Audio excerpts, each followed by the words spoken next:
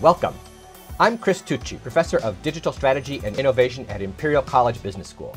You know, digital technologies such as artificial intelligence, the Internet of Things, cloud services, mobile communications, blockchain, additive manufacturing, they're changing the way we live and work and creating enormous challenges and opportunities for business. The Business School is launching a new center specifically to study the business and organizational implications of this digital revolution called the Center for Digital Transformation.